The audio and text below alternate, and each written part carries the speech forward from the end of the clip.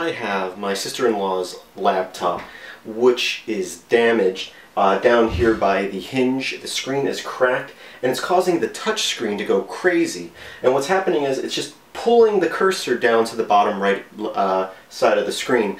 So it makes doing pretty much anything impossible, because it's not just pulling the cursor down there, but it's constantly wiggling around and clicking. So you're unable to do anything. Even if you try to use the keyboard, it's constantly clicking down in that bottom right corner.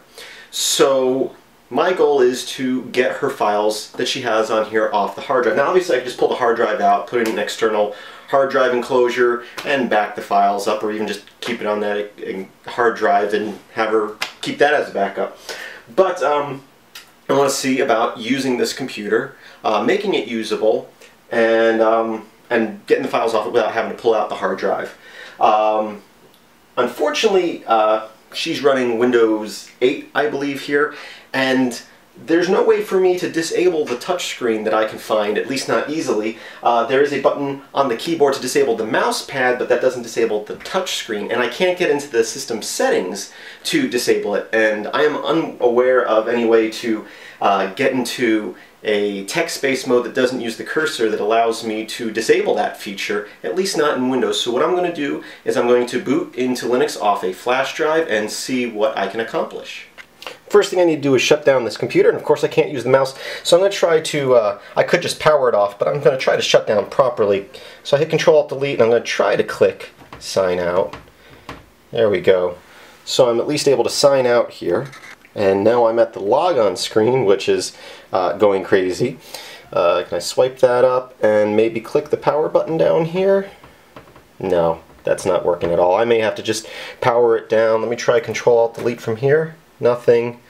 So yeah, I'm just going to power it down by holding down the power button. I have this multi-boot USB drive that I've created that has a few different versions of Linux on it, and so I'm going to plug that in. As you probably know, most laptops you power on and press a certain F key or delete or escape to get to a boot menu.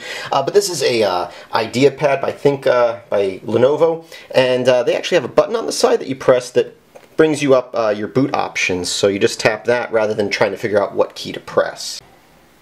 So here I'm going to choose my boot menu, and again I'm going to choose my USB drive.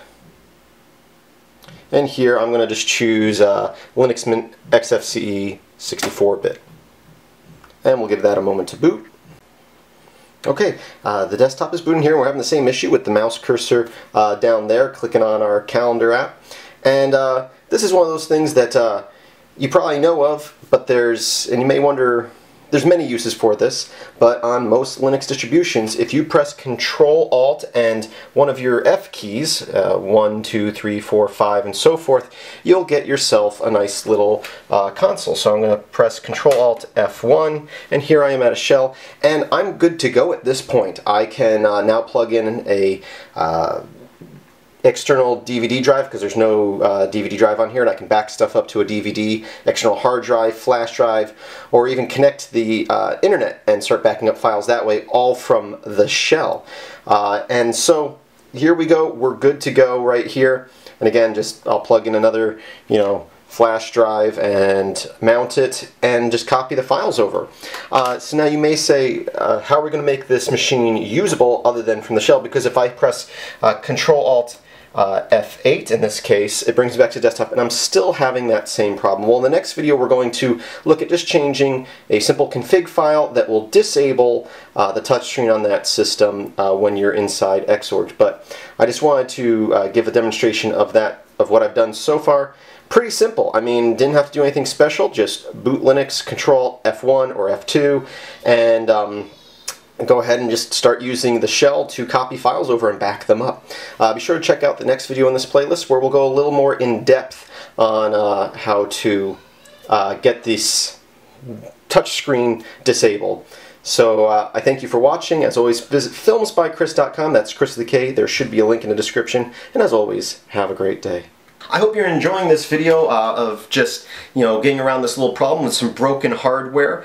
And if you did enjoy it, be sure to like, subscribe, share, and comment below. All that helps me out a bunch. And if you do enjoy all my videos and want to become a financial supporter, you can go to patreon.com/MilleX1000 and you can help support me as little as $1 a month. And there's different levels of rewards. And most of my viewers get the videos earlier, or they get for download without ads. So I hope that you're enjoying this. Be sure to check out the next video in this series. Check out the description of this video for the playlist. And as always, I hope that you have a great day.